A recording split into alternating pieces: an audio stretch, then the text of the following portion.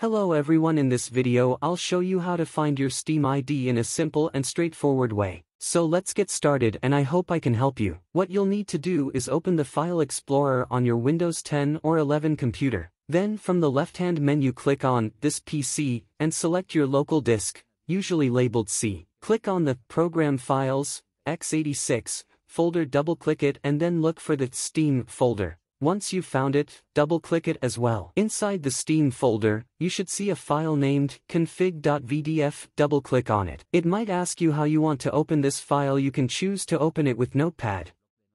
Once you're here you'll see a page with information like this. Scroll down until you find Account. Alternatively, you can click Edit in the top menu, then click Find and type Account in the search bar. Click Find Next and you'll find Account in the file. Scroll a bit further down, just below Account, and you'll find your Steam ID as shown here. That's it, guys. I hope this solution worked for you. If it did, don't forget to hit the like button and subscribe. If you still have any issues or questions, please let me know in the comments section and I'll try to help as much as I can. Goodbye.